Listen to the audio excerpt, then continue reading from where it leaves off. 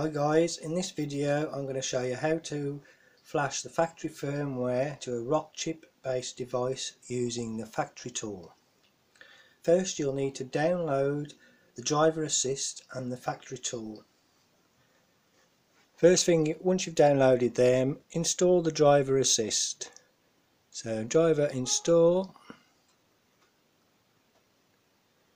click uninstall driver first, uninstall OK, then install driver, install driver OK. I always install the driver twice. It's always worked for me, so if it don't,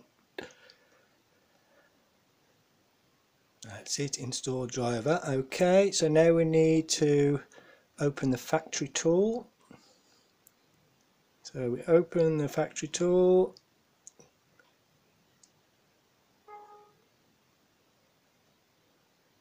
there we go. So now we need to load the firmware we've downloaded.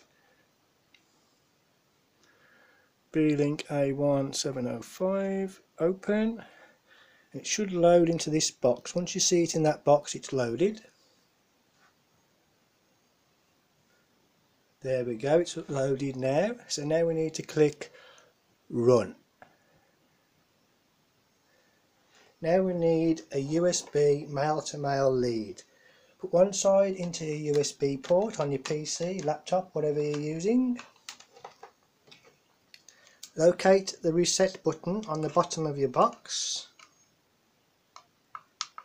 You can hear that pressing in.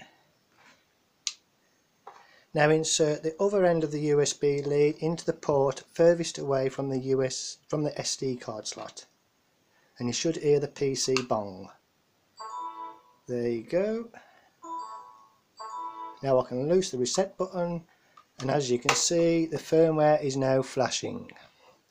I will pause this video while it's flashing and get it back in a minute. Right, in the flash tool now we're on download firmware 96%, 98, 99. Now we're on check firmware.